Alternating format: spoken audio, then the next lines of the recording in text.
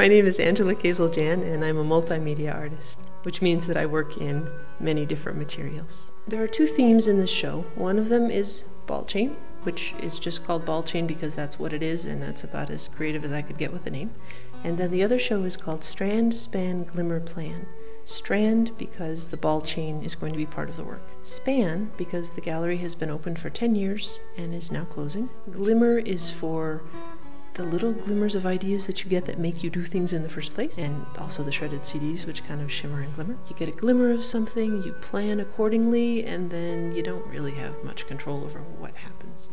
And yet everything turns out okay. Some of it is made of salvaged materials. So a lot of the pieces are made of semi-salvaged or leftover stuff. A lot of the colors are made of paint chips. Books and text, especially in different languages.